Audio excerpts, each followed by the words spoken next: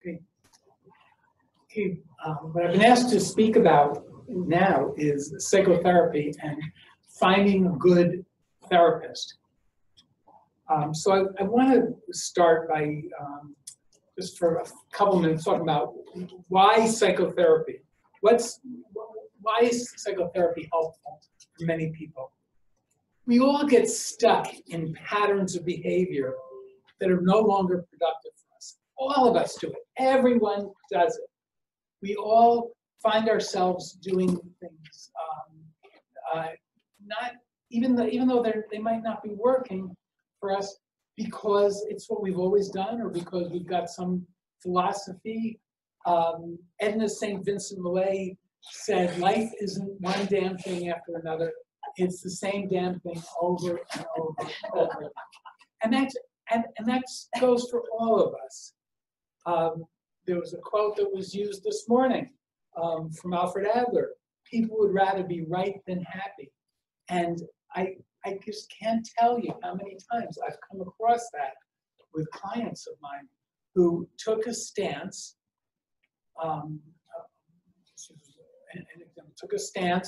married somebody that their parents told them not to marry, but then refused to acknowledge that they had made a mistake, and spent the rest of their time in an unhappy marriage. There's so many examples of that. That's part of being a human being. We're all subject to that. It's not because you're sick or crazy.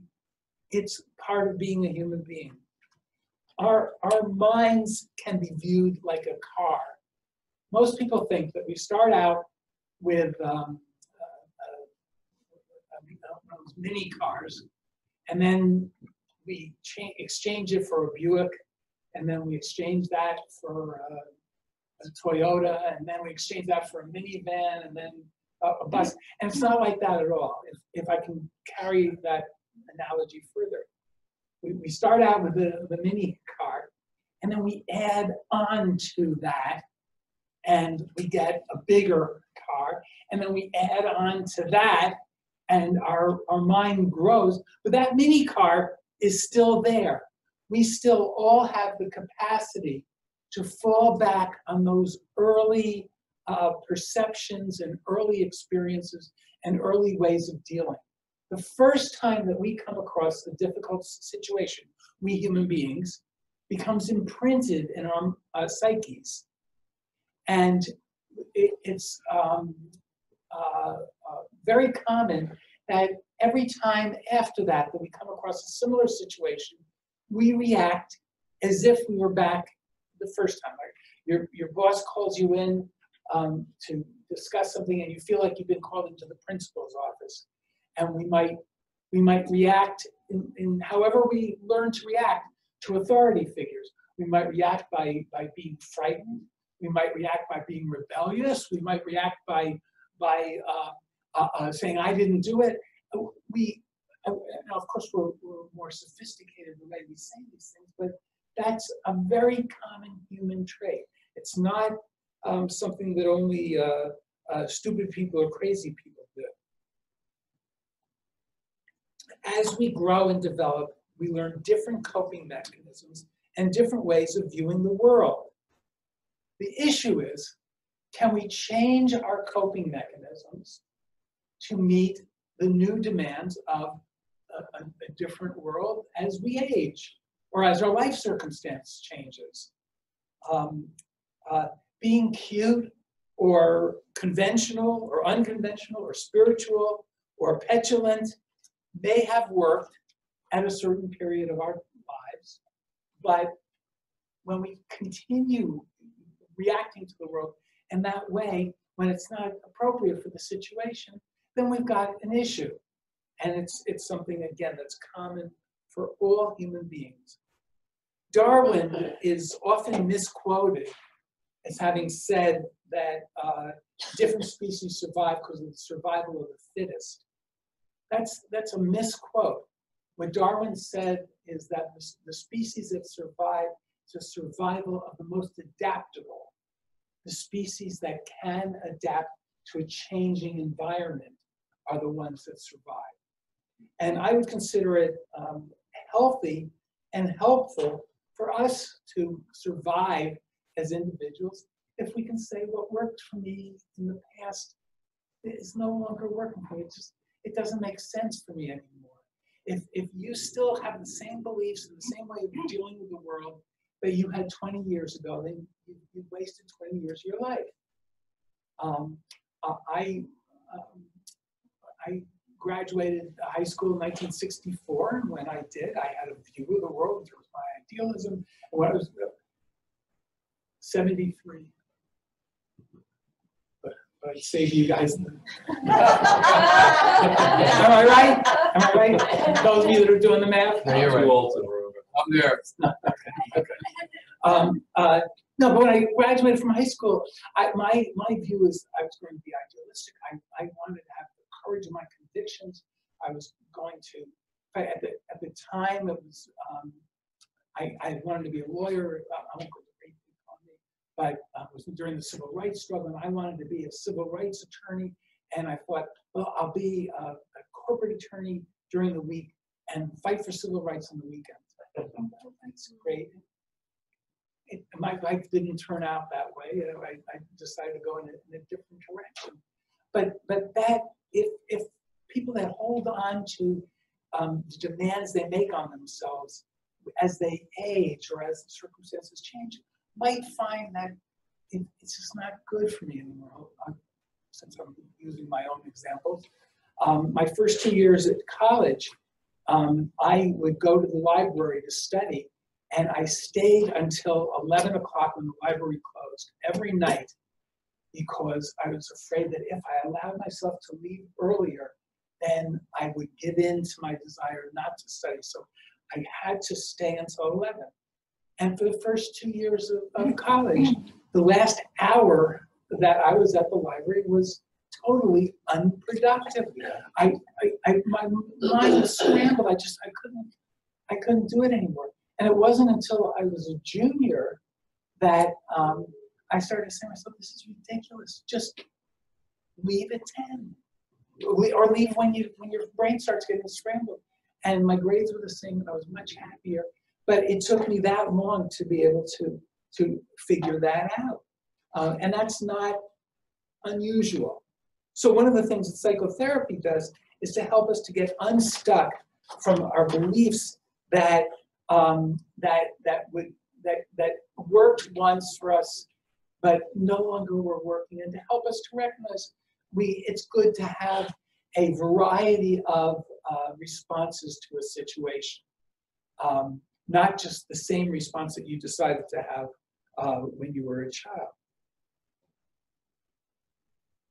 We all fall into patterns that are unproductive for us.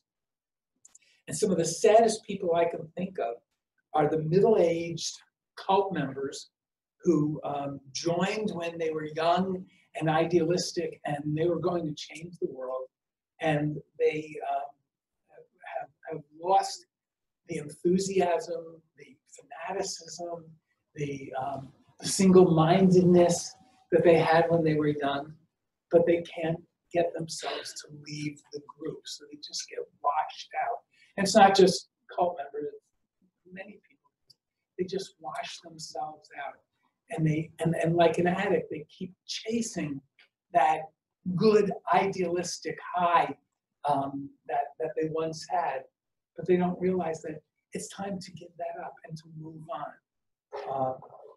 On some level, they know that it's all a lie and that they're chasing something they'll never catch, but they can't bring themselves to leave. Again, though, we all do that to some extent. The first time that we as children encounter a difficult situation or a challenging situation, that encounter can become imprinted in our minds. And every time we encounter a situation that's emotionally similar to that one, we can be flooded with emotions that were similar to that first encounter.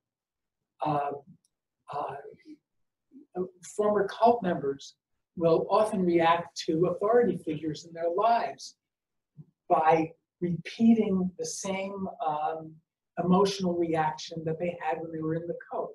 Either one of secret rebellion, talking about the person, by being very compliant, or by being outraged that this person that they looked up to has betrayed them because they have feet of clay, or by just negating themselves. There's a lot of different responses to it. But one of the things psychotherapy, good psychotherapy, helps people to do is to recognize what your patterns are, what your characterological way of dealing with difficult situations is, so that you can then say, well, do you have to react that way? Do you have to, every time you encounter this situation, do you have to do this? And the client will often say, oh, things like, well, that's what I do. And then my answer is, yeah. But let me ask you again, do you have to do that? What would happen if instead of doing this, you did that? I don't know. I'm not making fun of the people, but that's what people do. And again, we all do that. If you were in a cult and your boss points out that you're doing something wrong, you may feel helpless or sinful or resentful or unfairly accused. And those reactions might be appropriate for the situation, or they might not. The important thing is to be able to have a repertoire of ways of responding. And that's, again, what good psychotherapy helps a person to do. A good therapist can help you to discover whether your reaction is really based on the present day situation, or if you're back in the situation of being the helpless child, feeling bullied by an overbearing cult leader, or the helpless child who's being told by an adult that you have to do something that you don't want to do. The good therapy helps you to recognize that you have a whole range of responses, and that when you first encountered this situation, you might not have had the tools that you have now. Now, as an adult, if somebody bullies you, we have the capacity to say, that's not right. You can't say that to me. That's not acceptable. Kids can't usually articulate that well on the playground. Good psychotherapy can help us to sort out how we respond characterologically to situations so that we're free to respond to each situation and not fighting the same battles. If you have a therapist who doesn't recognize, excuse me, I'm going to say that again, who doesn't take the time to learn your patterns before giving you advice, and I would say that's not good psychotherapy. If the therapist says, in your first 1 or 2 meetings, well, here's what you should do. That's not good therapy. It may be satisfying sometimes for us when we feel we're in a quandary. What do I do? Tell me what to do. But a good therapist will say, no, I can't tell you what to do.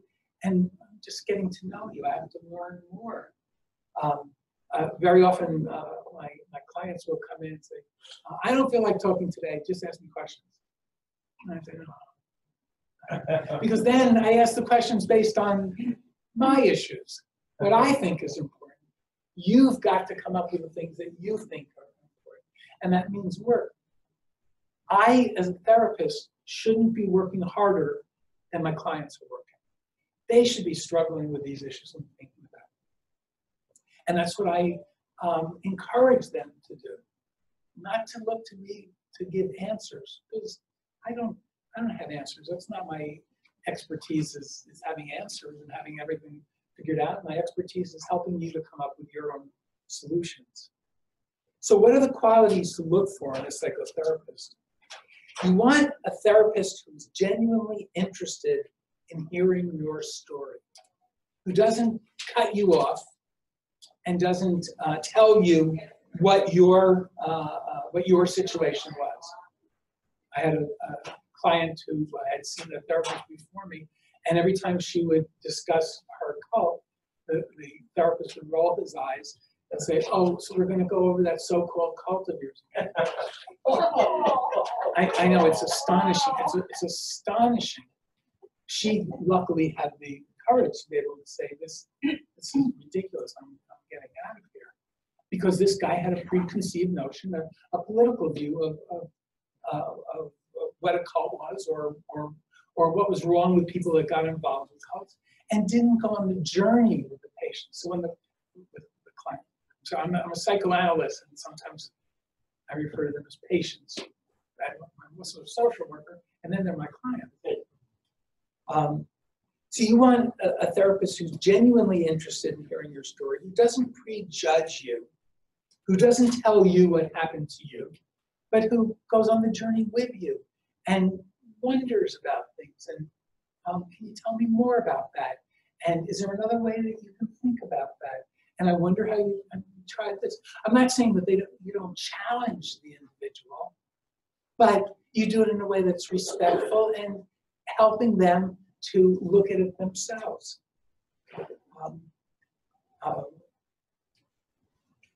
It's good for a therapist to help you to see a different interpretation of an event.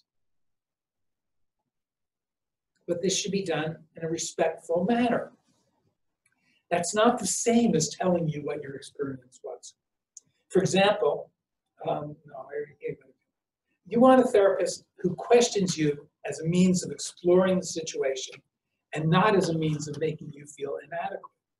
Your therapist should be willing to learn from you, and he or she should be humble enough to acknowledge when they don't know something.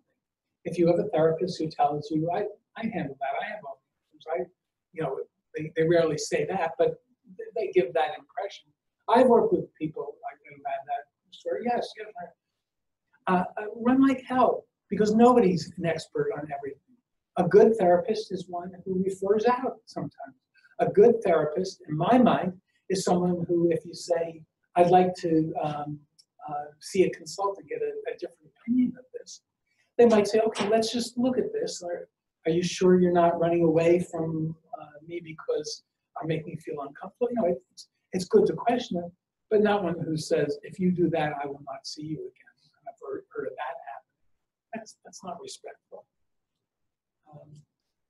If you ask the therapist something, and they might say something like, I don't know the answer to that, let's keep discussing it and try to figure it out together. I have that happen all the time, that somebody says, why do I do that? And I say, I don't know yet, and you don't know yet.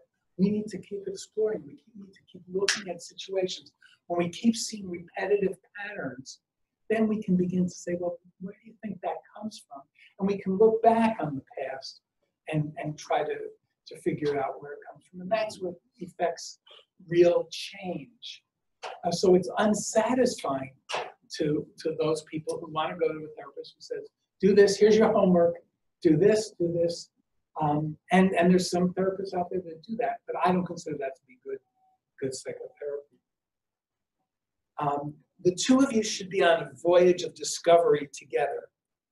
And to that end, I want to state that you don't necessarily need to see a therapist who specializes in cults. You need to see a therapist who is willing to go on that voyage with you and to discover with you and to be respectful of your situation. I would much prefer, people call me all the time. I live in such and such a part of the country. There's no cult expert here, but I'm having anxiety, I'm depressed, I'm stuck in old patterns. And I always say to them, you don't need a cult specialist. The good thing about a cult specialist is that they know some of the jargon that those of us that are into this field know, and they can say, well, this is Lifton would say this about this and the like, and that's good. That's helpful. But much more important than that is someone that's going to say, well, have you thought about this? Can you explore that? And can you tell me more about this? And where do you think that comes from? The problem with seeing a cult specialist can be that they may interpret all your symptoms as being cult related. I feel anxious. Well, you're an ex-cult member, of course you feel anxious. all ex-cult members feel anxious. Well, that may be a true statement, but that might not be the genesis of your anxiety. There might be something else going on. And a good therapist should be able to explore that with you and to say, well, I know that that's a very common phenomenon for people that have left cults. And maybe that's what's going on with you, but let's keep talking about it. To a hammer, everything is a nail. And you don't want to see a hammer because that's not helpful. You want to see somebody who's going to explore with you. And again, a therapist who says, you're the first former cult member I've worked with, but let's talk about your experience. That's going to be helpful. I have to say, I have also come across therapists who, when the ex-cult member says, have you worked with ex-cult members? Oh, yeah, sure, oh, yeah. Oh, well, that's not good. Yeah. And it turns out that they haven't. And they don't know what the term is. And that's just honest.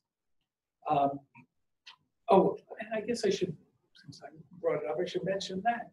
Honesty is something that's an absolute must and deal breaker if you don't get honesty from a person. If you get somebody, I probably don't have to say this because it seems so obvious. If you get somebody who pads the bills to the insurance company, or who gives you a false diagnosis because it's one that's reimbursable, or something like that, that says volumes to me about their integrity. I think you want somebody that's going to be honest with you, and that's going to be honest with the outside world.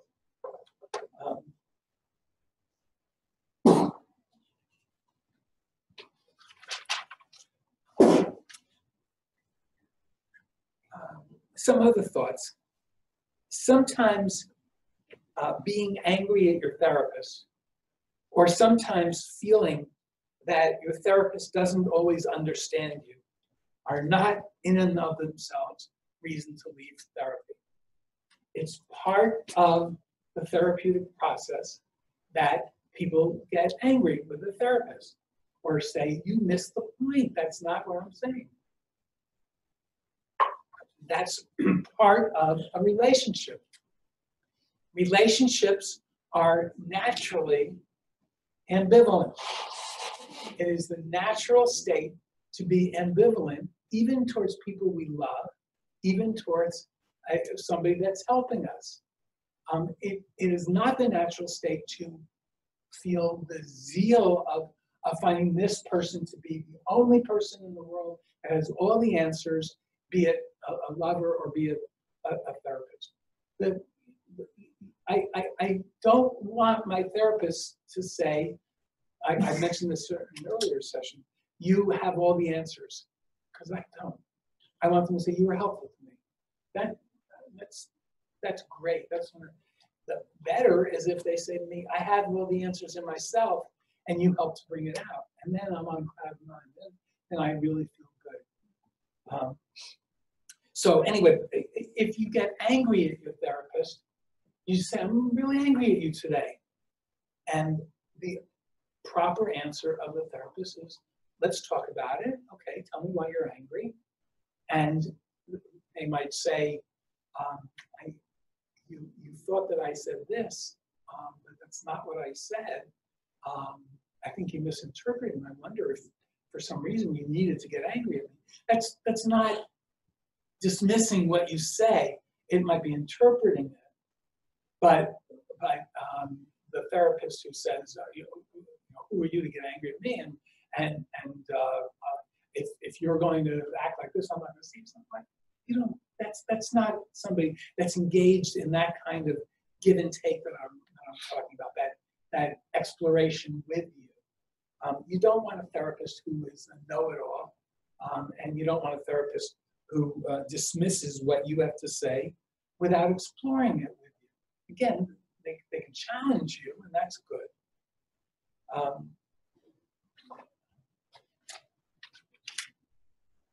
You don't want to be involved with a therapist who claims to have all the answers and dismisses your thoughts and feelings, who disrespects you, or who uses you to work out their own issues. And I have to say it happens at times. So if you find yourself getting in that kind of situation with a therapist who is using you, then you should give serious consideration to leaving. Now, again, I'm not talking about the person who says, I know nothing about the Jehovah's Witnesses. Tell me more about what your life was like, because I want to learn. Obviously, that's asking you questions, learning from you, in the service of helping you. But if you're with somebody who you feel is just peppering you with questions so that they can add to their knowledge base, but not keep the focus on you, that's not a good situation to be in. You should have a therapist that if you say, I really want to suspend therapy or end therapy or move on to somebody else or something like that, it's perfectly all right for them to say, well, let's talk about this. Let's see, because I wonder, examples from my practice, I wonder if you're running away from something because you feel uncomfortable because I brought something up. That's legitimate. But the one that says, again, you're not going to find anyone who's better than me. I've had people tell me those stories. Finally, when you choose a therapist whose practice is informed by psychoanalytic theory or cognitive behavioral theory or humanistic theory, you want somebody who focuses on you and your story, not on the theory. Theory is a scaffolding that's used to help the individual client.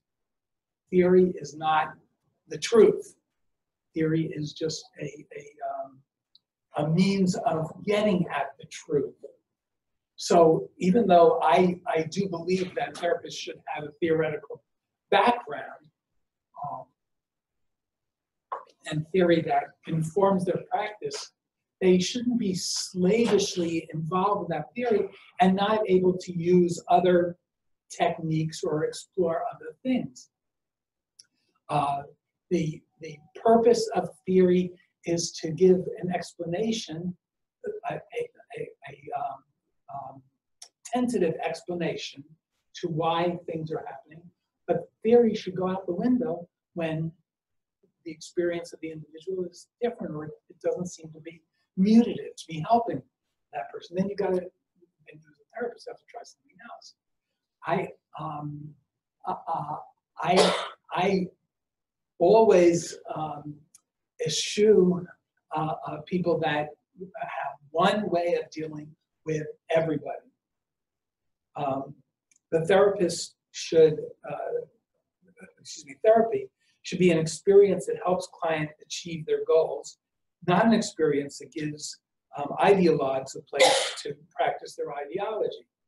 You can look at a hospital as a place where sick people go to get better, or you can look at a hospital as a place where doctors go to practice medicine. Well, similarly, you can look at therapy as a place where people that have issues go to work out their issues, or you can look at therapy as a place where some expert comes in to give you their wisdom, and the former is certainly better than the latter. So that's. I should also mention, I'm not going into great detail about the difference between psychoanalytic therapy, which is what I do, psychodynamic therapy, cognitive behavioral therapy, humanistic therapy.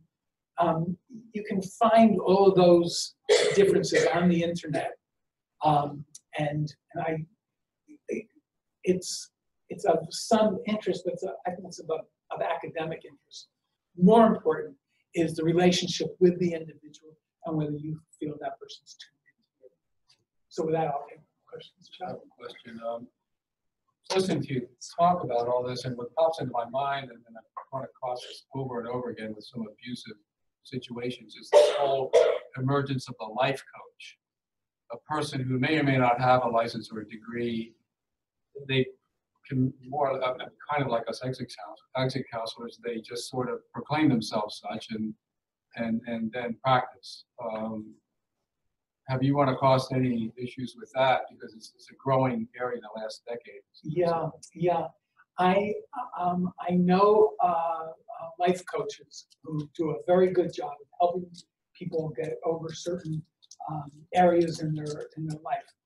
PhD candidates very often have difficulty succeeding, and I would refer to a life coach as a good one. The problem with the concept of a life coach is that it's a broad category. There's no license, and therefore people can call themselves a life coach and not know what they're doing. Just be somebody that I remember our secretary at the mental health center where I work said to me, the only thing you need to be a good therapist is the same thing you need to be a good mother.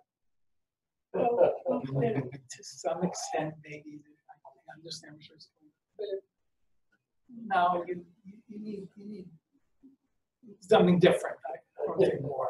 Yeah, mother has a role, therapist. So I'm always wary of terms used to explain people that don't have credentials or experience or references. And you use the term exit counselor. That's a very good example. When somebody says to me, I spoke with an exit counselor, my next question is, who? and if they say, I spoke to Joe or Pat or Joe or something, I go, oh, okay, good. You're a good person. But if they say somebody else who I haven't heard of, I always say, I don't know that person. I can't tell you whether I feel that they gave you good advice or not. So, there's some generic terms. Even the term psychotherapist, there's no licensing for psychotherapists. There is for clinical social workers, for psychiatric nurses, for medical doctors, psychiatrists, psychologists, but psychotherapist is a generic term. So you have to do your homework in terms of asking the person what their training is, if it's somebody you don't know.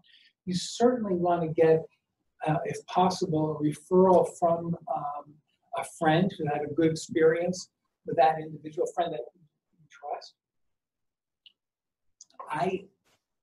One of the very few times that happened, I've got a patient now that I'm seeing 2 days a week. He's a good patient in that he's got issues and he's struggling with those issues. And how did you get my name? He said, I Googled social workers in Bergen County, and you have a Jewish name? I wanted a Jewish therapist. So, okay. I mean, I wasn't going to chastise. I was going to say, that is a dumb way. You luckily stumbled on somebody named Goldberg. That happens to be good, but yeah. Okay, so that's. I guess this is a comment first and then a question. I wanted to add to your list of red flags. I had a therapist before I was out, but it wasn't having nothing to do with me leaving or staying. It was just, after my life started falling apart, I went to see this guy, and he betrayed me essentially 3 different times in one session. I won't go into detail unless you want me to, but basically he completely broke the confidentiality, pledge, whatever you want to call it, and a couple of other things. Ethical responsibility. Yeah. So I mean, if you see an ethical lapse like that, just like run away really fast. But I'm wondering, I called him out on it, and then he was ever the psychotherapist, ever the therapist. He's putting it on me. Yeah. He's saying, well, what? You don't trust me. You trusted me last week, and now all of a sudden you don't trust me. What's wrong? What? In other words, what's wrong with you? What are you thinking about? I'm already thinking, you're not my therapist anymore as of this minute, so don't try to play therapist on me. I'm not thinking that bullshit, So I left. I just said I'm going. But anyway, I'm wondering if you can relate that to what you just said. This is sort of a different question, but what you just said about you could say you're a psychotherapist and not have a license. Well, wouldn't that be? Isn't that couldn't that be a legal problem for the psychotherapist, for the, let's say, life coach or whatever? Well, there's no license for psychotherapists. I can't claim that I'm a medical doctor, for instance, because I don't have a license. I can say I'm a clinical social worker because that's my license, but there's no licensing of psychotherapists. So if you people, whack out a shingle and said psychotherapist, you're allowed to do it. really? Well, can I just, technically, it differs from state to state. In Pennsylvania, Oh, okay, thank you. in Pennsylvania, a clinical social worker cannot call themselves a psychotherapist. It's semantics. A psychologist could call themselves a psychotherapist. They're licensed as a psychologist. So it's more about the profession. I would think a psychotherapist is like just a term. Technically, clinical social workers can't do that. But it's state. Yeah. Okay, Pennsylvania, we have what's called a title protection. And that protects those titles. Call yourself this, you must have these credentials. Right. And I That's have that good. with my. I think that's a good idea. It's more about training. Like I Right. think it's more about what a person has done post-grad training, reason for graduate. Thank you. I don't want to split hairs, but I do want to say one thing that character who played the role of psychotherapist by saying, "You trusted me yesterday, don't trust me today." Being a psychotherapist does not mean manipulating people. I know you wouldn't say that. This character did a impression of a psychotherapist by asking you something that was irrelevant to the issue. The issue was that you felt betrayed by him. And so he turned it back on you, saying it was your problem. That's not good psychotherapy. And I'm sure you would agree with that. Yeah, instead of either apologizing or maybe recognizing that, well, you got it wrong, I didn't betray you. Or, you know, whatever. But he didn't do either of those things. He just turned it right on me right away. Right, exactly. Just one of the things that I found early on when I first left the group, I liked the therapist, but I felt that they didn't know enough. So I asked them if they would read Janja Lalich's book, Captive Hearts, Captive Minds, was the title at that time, and enthusiastically took that book, read it, and actually said after 2 sessions, I would have treated you differently had I not read it. And that was huge for me. That was empowering. It made me feel this is not the guru again. This is I agree somebody who's willing to 100%. be educated. I agree 100%. I've also had therapists who are not aware who called me and asked for a consultation with me. So this is what's going on with my client. Do you have anything to say about that? And again, I consider that to be good practice. I get calls from young therapists who say to me, I want to go into the field of working with ex-cult members. What do you advise me? And I always give them the same advice. I say, get a good general background in your field, psychology, social work, psychiatry, whatever. Get as broad a background as you possibly can. Then you can specialize. But if you specialize too soon, then you're going to see every symptom a person comes up with. It's going to be automatic that you'll say, they don't trust authorities because they're in a cult. And that's, you can't automatically say that. You've got to know the individual. Excellent. Yeah, there's a question being asked by a virtual participant. Any familiarity or comments on intensive short-term dynamic psychotherapy?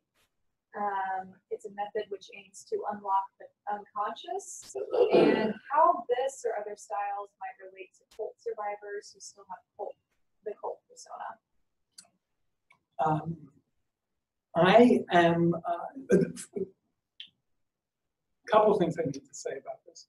First, this is a field of expertise, intensive short-term therapy, and people that I respect and articles I have read believe that it's helpful, and I'm sure with some people it's helpful.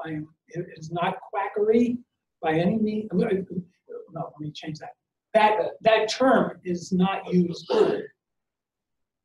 That term is used by legitimate therapists. Of course, it's a generic term, so quacks can also say this is what I provide. But there are plenty of good therapists that use intensive short-term therapy. It is not something that I do or feel comfortable with. I tend to be pretty conservative in my practice. I mentioned I'm a psychoanalyst. It's a pretty rock bottom ideology for psychotherapy.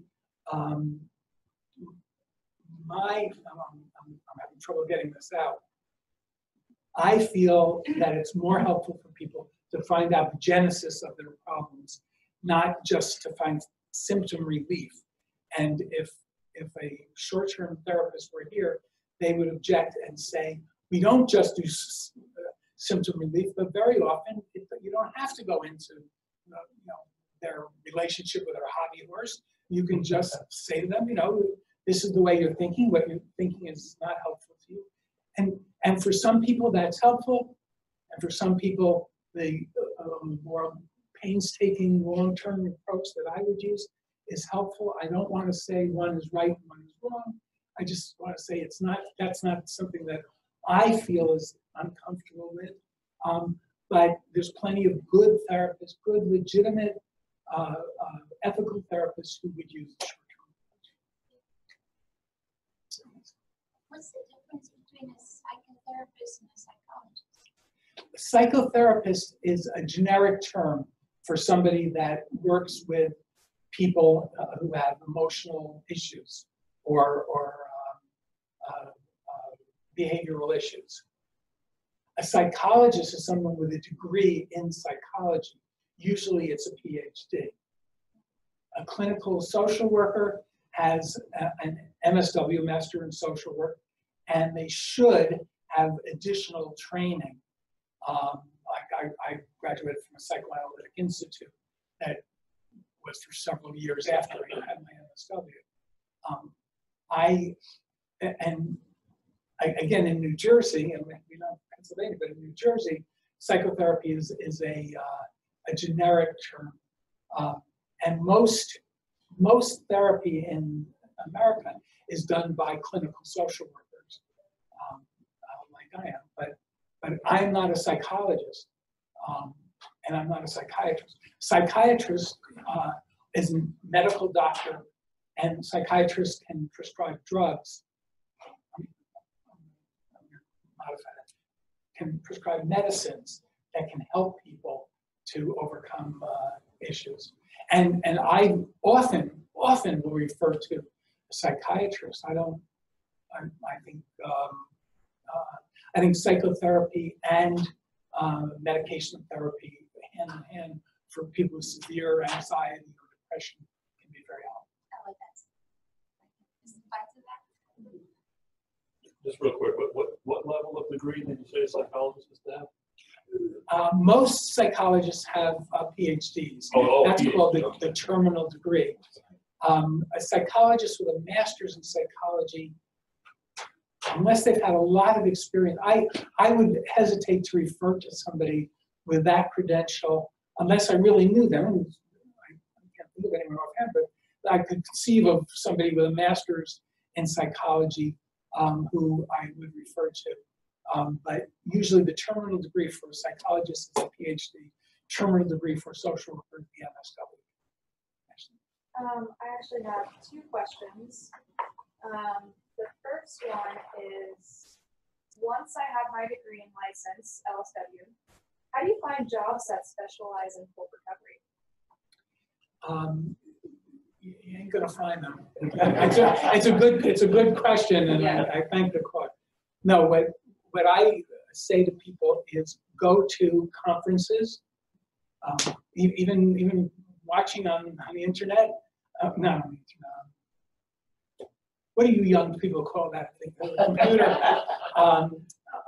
Learn as much as you can, and go to conferences. Get a sense of what kinds of papers people are presenting, and then I would say present a paper. Think about a way, something that hasn't been discussed in quite this way before. That's how you begin to get a reputation, get known. And then once you start getting a reputation. Your clients refer friends and relatives to you. That's how you build a practice. But there's nobody now that will hire somebody whose specialization is cult therapist as a full-time job. Second question. Thank you. And the second question is, Jilly Jenkinson suggests that therapy might be happening on the cult persona, not reaching the person underneath. So I'm assuming they're talking about the pseudo-cult identity, which she calls Right. it. Any comments on the challenges of the cult persona in therapy? Well, I think what you want is somebody who's got as much experience in a situation like this, who's got enough experience to be able to recognize that pseudo personality. Now, Jilly, as I know the individual that asked the question, is a experienced therapist, and I would feel very comfortable with her making that determination. But I think other people can also get a sense that there's something else that's going on here. One of the things that I look at is the therapy after a good period of time being mutative? In other words, are there changes that I see? If we're going over the same material again and again and again, and the individual isn't getting better, isn't changing things, then it's either I'm not explaining things well, or we're really not getting to the heart of what's going on here. And that comes from experience, and it also comes again from getting to know the individual. So there's signs that you can see if there are times I've had clients who for years we've been discussing a certain issue, and then one day they say, oh, by the way, this happened to me. And the penny drops, and I realize, oh my gosh, I wonder why you never told me that before. I never thought it was of importance. So, I on the other side, I work with plenty of former cult members who saw therapists and who never got to the fact that they were raised in a cult as an issue. So, I think her question, Julie's question, is a good one, and it's something that bears exploration with a good experience therapist. Is there an integration of the two? I mean, wouldn't that be part of the goal, to integrate those two if you look at them separate as a cult persona? And it depends. It depends. Some people assume the cult, that pseudo personality of the cult, as a means of getting by in an unhealthy situation. The talk I gave previously about the kids program, the people that were involved in that program assumed that pseudo identity as a way of surviving, just getting past. So there they had two. They were in separate personalities. They didn't have a identity disorder, but they had a way of surviving in that atmosphere. And then they might have brought some of that to the outside atmosphere when they didn't need it anymore.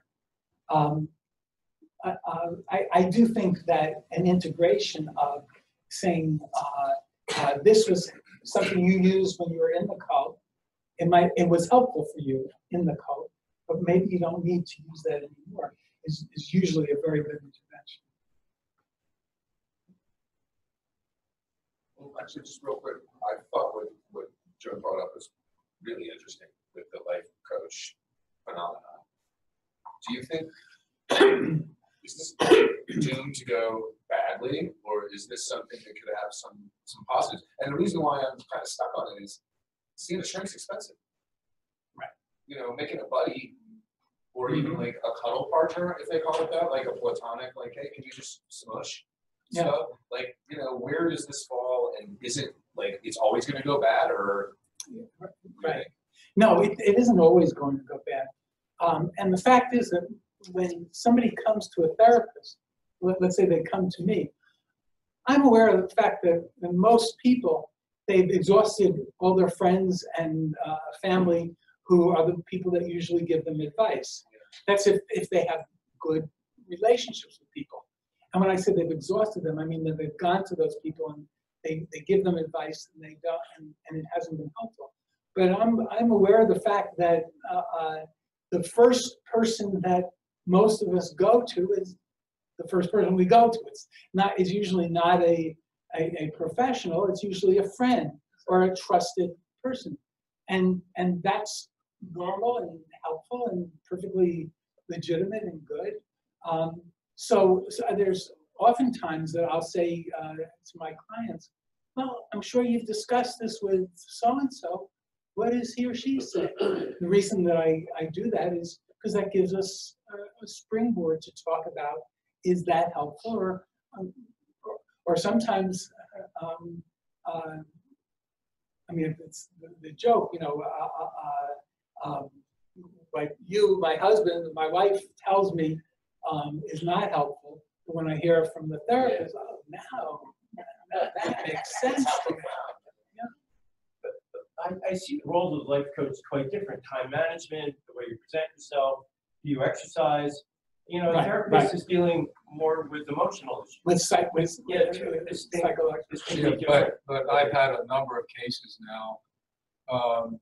Life coaches will specialize in a particular field, and it could be athletics, but it also could be in acting, for instance. And up in New York, I went up. It's a longer story, but there was a life coach that came out of the Ramtha group who was helping a group of young actors to learn to become better people, better actors. Completely took over their lives. They weren't allowed to go out to auditions. He gave them diagnoses based on the DSM. He had no training in any kind of area. He ended up having sexual dominant relationships with several of the young women in the group. And through one of the older members who found out about me, we came up and got more than 11 out of the 15 of the group to come to my workshop. I got them all out in 2 sessions of 2 days of work. And but then there was another case in Los Angeles. My daughter, who's in acting out there, calls me one day, and then another long story because I was concerned about her going to see this quote life coach out there to help her with acting. It turns out that this guy, after a year she found, or 9 months, found out that he was targeting the young men in his inner circle to a separate life coaching session and got the young men involved in lurid sexual acts to overcome their inhibitions. So he was kind of a homosexual predator that used life coaching as a way to get to his targets. And of course, my daughter, being who she is, as soon as she found out, she went, got right in his face, told him what he was doing, and called me up. Good training. So I helped some of the young men over the phone and you know, in their recovery, and they had to go through a lot of therapy after that because they weren't homosexual and they got involved in all this. People, when I speak to general population, often will say, will say, my kid's involved in this group, is that a cult? The answer is, it's hard to define where a cult ends and another group begins, and it's not the right question to ask, although it's an understandable question. The right question is, how is this individual responding to the pressure they're being put under? Not everyone who's involved in a group that we would call a cult is under mind control. A lot of them they go for a weekly vegetarian feast and, you know, like dance around and whatever. For them, it's not a cult. But other people that are involved in groups that would not be cultic might be involved in a cultic way. And similar to the acting coach, I worked with a group of people that were involved with a music teacher in New Jersey, and she had a cult. She gave lessons 7 days a week. Nobody could miss a lesson. These were aspiring singers. For any reason, her son died of muscular dystrophy, I think it was cerebral palsy. And she gave lessons on the day of his funeral. And that was a masterful move on her part, because then anytime somebody from the group would say, I want to spend Father's Day with my father, she would get teary-eyed. She would say, I gave you a lesson And you telling me that being with your father on Father's Day is more important than coming to my lesson? She hadn't read the books. And this was some music teacher. So just about anything can become a cult. The issue is not, is this group a cult or is this? The issue is what's happening to this individual.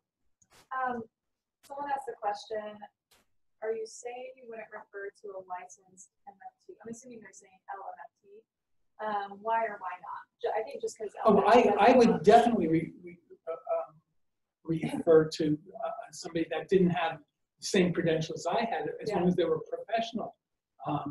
A marriage counselor, a licensed marriage counselor are people that I respect. They have skills that I don't have. I would and have referred to them. But I would always want to know what the credentials of the person are, and has anybody else, can somebody else tell you about the therapy that you might get? Okay, I'm not going to drag this on. Thank you for your attention.